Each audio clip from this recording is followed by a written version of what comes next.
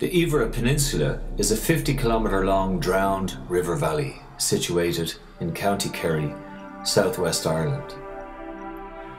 The old sandstone mountains date back to 380 million years ago, when this part of Ireland was situated south of the equator.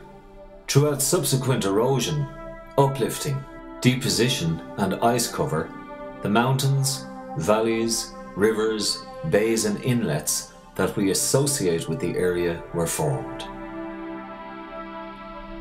Rivers are nutrient poor, resulting in ideal habitat for migratory sea trout and Atlantic salmon. The area was once famous for its abundance in salmonid stocks, which benefited local economies through tourism angling and a rich biodiversity, ensuring the future of this natural resource.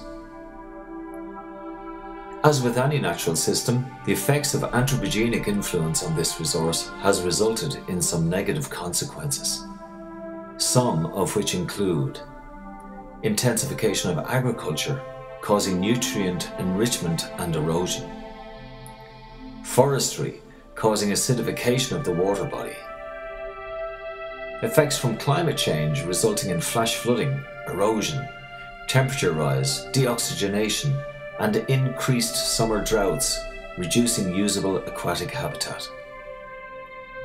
Salmon aquaculture, causing severe mortality in wild salmonid juveniles. This type of farming causes amplification of parasites and pathogens, which affects wild stocks. Salmon Watch Ireland has initiated a live research project that is initially monitoring the effects of aquaculture on wild salmonids in 3 local river systems in the Kenmare Bay catchment. These include the Waterville system, the Sneem River system, and the Blackwater. There are 2 salmon farms located adjacent to these river systems. Studies on risk assessment of potential sea lice and pathogen distribution have been carried out by the Marine Institute.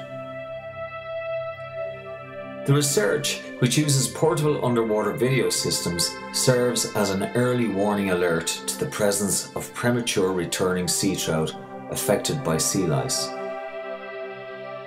It will also monitor for the presence of invasive farm salmon and pink salmon entering each river system.